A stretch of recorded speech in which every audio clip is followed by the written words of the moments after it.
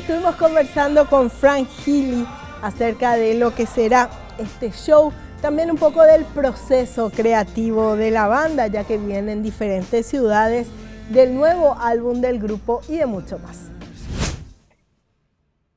Hi. Well, Fran, it's a great honor to talk to you. We are so happy to have you in Paraguay next November. So what can you tell me about this show you're bringing to Paraguay for the first time in the Yeah. history of Travis?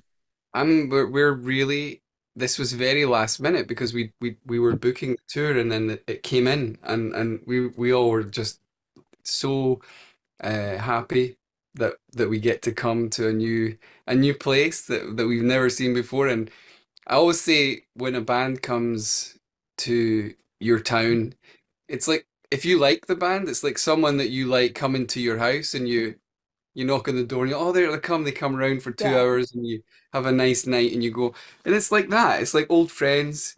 And we'll play songs that obviously if you're a fan of Travis, you'll know some of the songs. We'll play some new songs as well. And also just be in a room together. I think it's never really spoken about enough, but we're very much a band that thrive on this being in the room all at the same time.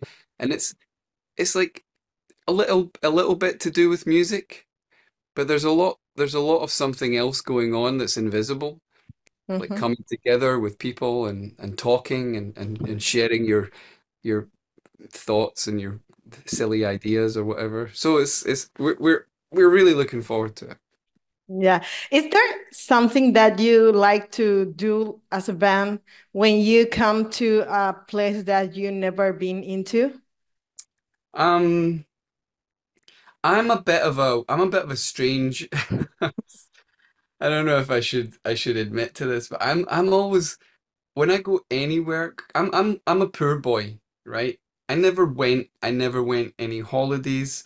I didn't know how to be in a hotel. We didn't I was poor, so we didn't go anywhere. We didn't go to art galleries. We did nothing. We played in the streets. And so as a grown up, when I go to new places, I tend to stay in my hotel room because I just don't I'm a little bit like I don't know what to do. So what should I do? Tell me what I can do in Paraguay when we come. Tell me.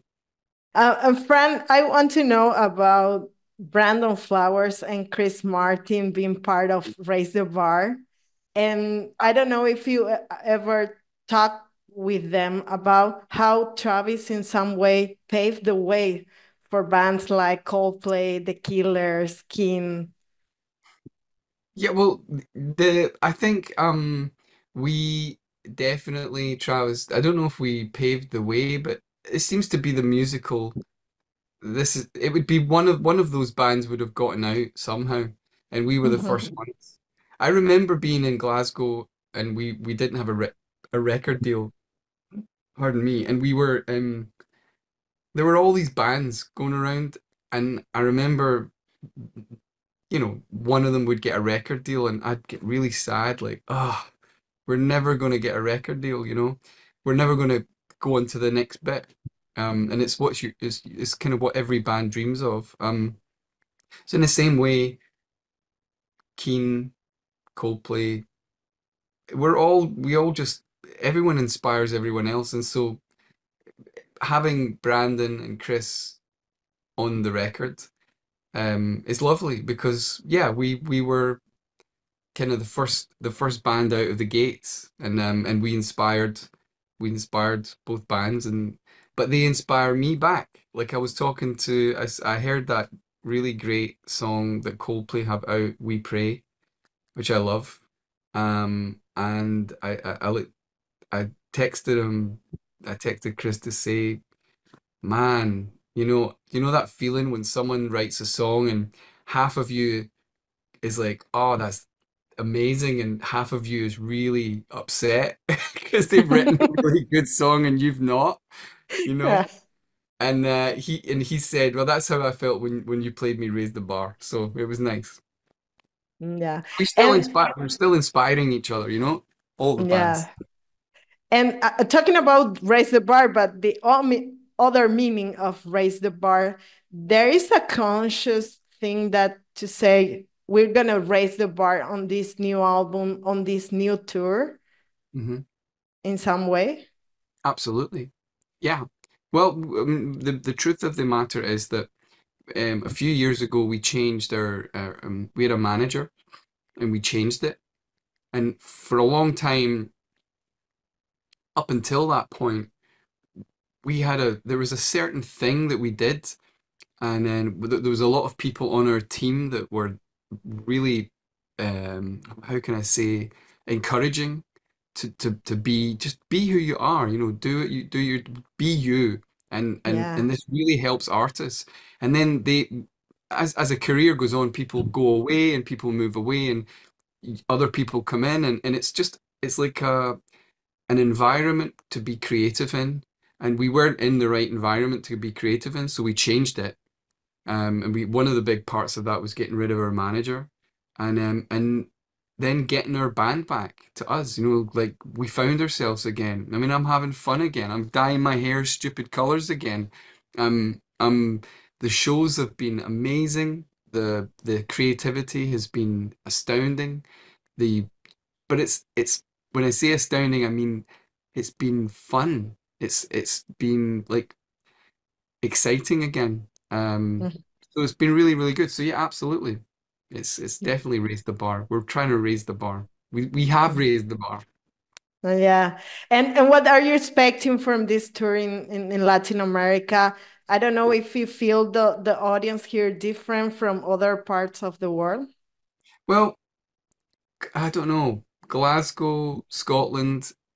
Have you ever been to Scotland? No. Right. So it's quite a similar, well, maybe in Glasgow more than anything, where I'm from, when people go out to a show, when I was a little boy, my grandfather said to me, when all of the singers like Sinatra and Tony Bennett and Nat King Cole, all those guys came through Glasgow, they loved Glasgow because if Glasgow loved you, you were like the like God. People just went crazy for it.